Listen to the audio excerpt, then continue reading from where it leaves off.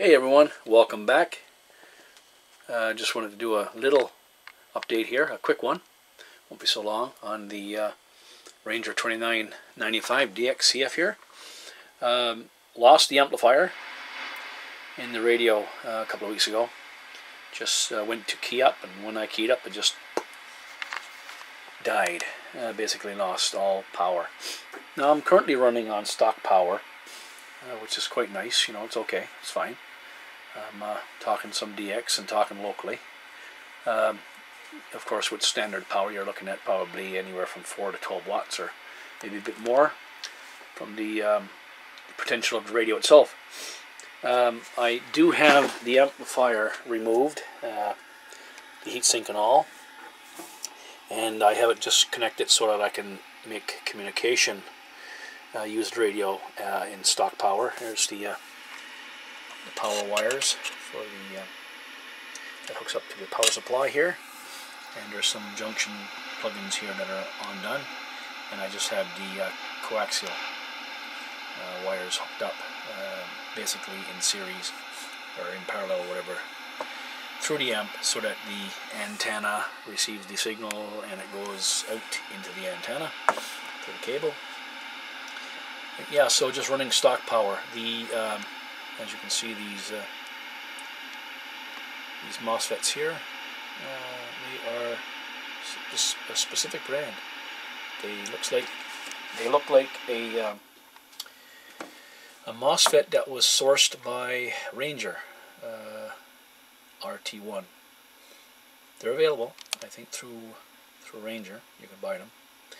But I have a bunch of IRF 520s, apparently from Visay. Is that correct?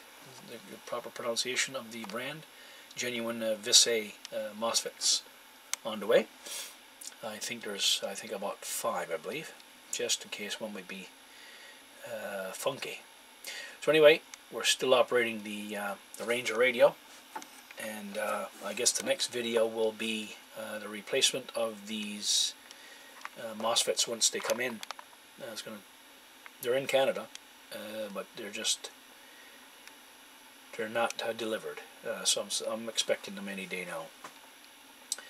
So yeah, so that's going to be interesting. Never did do Mosfets before, such as these in an amplifier. So I have my my tools ready to go.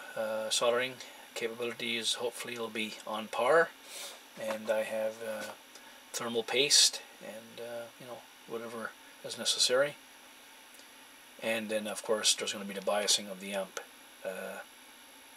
after it is reassembled and set up to go. So that'll be video number 2, but I just wanted to give you an update. That's where we are with the radio. I have other radios here, of course, that I could be using to communicate, but I just chose to leave this one on the desk and in the queue, basically. No DX today, sadly, and very little local communications, but I'm sure either of that can change anytime. Anyway, thanks for watching. Look forward to part 2 of this video, when I tackle the amplifier and try to get this radio back up and running 100%. Thanks for watching, and if I don't get back before Christmas, and I suspect I do, but if not, Merry Christmas to you, and very prosperous New Year. We'll be chatting very soon.